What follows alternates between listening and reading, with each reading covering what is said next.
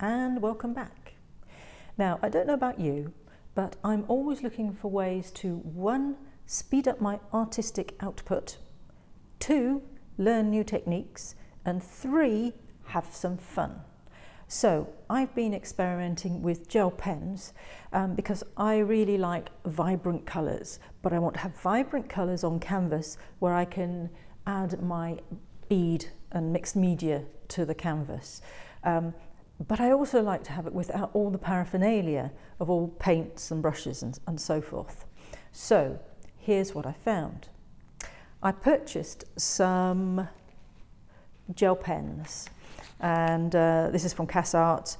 They are Jelly Roll Sakura pens. They're pigmented pens, and it says here light fast and won't fade. So that's really what you're after. And lots of lovely colours. There's glitter, there's shiny, and there's fluorescent in here in this box. So the next thing was to trial this out on various surfaces. So I did it on some various papers, so some Cartridge World canvas paper, some W.H. Smith's acrylic paper, and it all comes out very, very lovely. And then I tried it on some canvas, and that's where I started to run into trouble once I was onto the canvas, because it simply wouldn't dry. In fact, leaving it a long time, it still wouldn't dry, and so it would wipe off with your fingers. So it was not successful.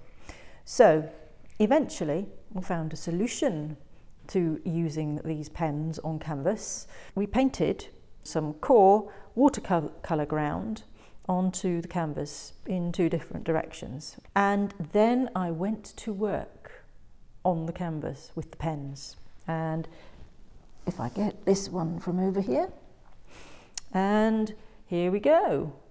Welcome to the Bodgets. So there's me beadwork to attach to that. And the Bodgets, this is the Bodgets on the beach, and they kind of represent society in some way.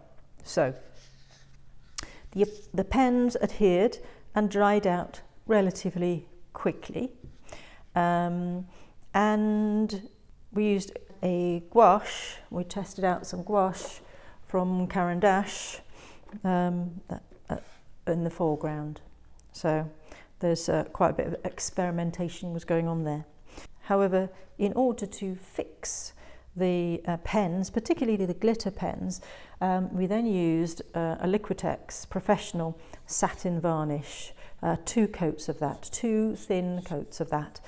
And certainly the glitter eventually did dry out and stabilise and settle underneath all that. So now all I need to do is to attach my cloud with its lightning bolt above the Bodgets on the beach.